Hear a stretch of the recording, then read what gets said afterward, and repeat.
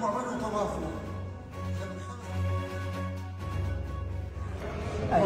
yes. How are you? I'm fine.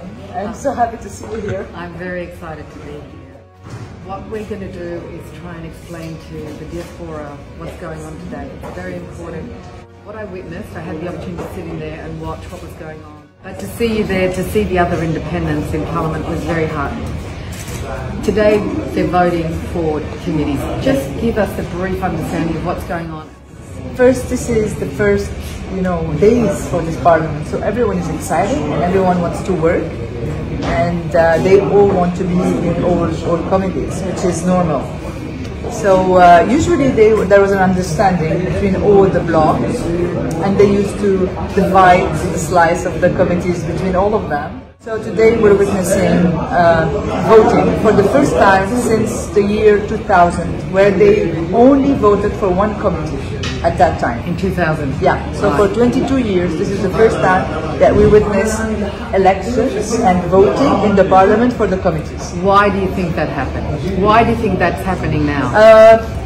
I think it's happening to kick us out from most committees. Honestly, this is what I think we're going to witness.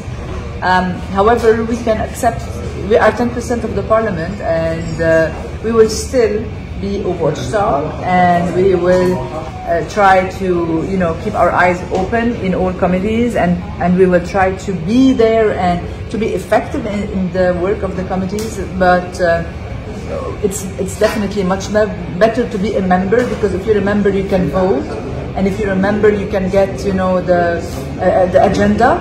So now the next fight is to get the agenda of the committees and to get us to know what's the debate, and to be able at least to attend. It's the right to every MP to attend. Yeah. However, sometimes we don't know if there's a committee or not. So we just need to know the schedule, the agenda, and then we will contribute, the way in every way possible. I took it in a different way. I thought what was happening today, because the new MPs are in Parliament, they're forced to follow the democratic process and use voting instead of decide behind the scenes. But we were okay, if they would have, given us enough seats to be effective in these committees. We were okay to go and, just be there as members, and maybe to be president of at least one committee, but it didn't happen. But I heard the names of the independent MPs coming up a lot when I was sitting in there. But still, only in the first committee, only Ibrahim Naini was able to make it. And I don't know about the rest. How many committees are there? 15 or 16? 16. 16 committees. Yes, big ones of 17 members, some of 12 members, and there's one, the technology committee, 9 members. So that's a lot of positions.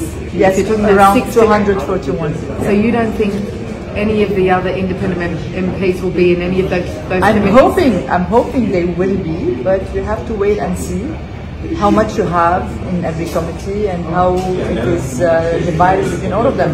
The 3 major, most important committees have a lot of MPs that are willing to be in it, which is the Justice and Administration Committee, the Finance and Budget Committee, and the Travaux Publics.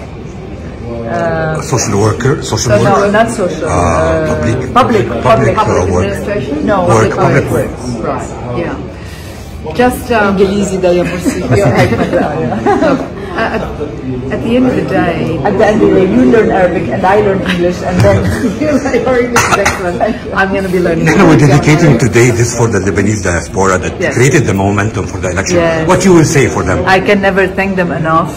Really, they made us proud, and we are 13 here thanks to the Lebanese diaspora. Otherwise, I promise you the result would have been different.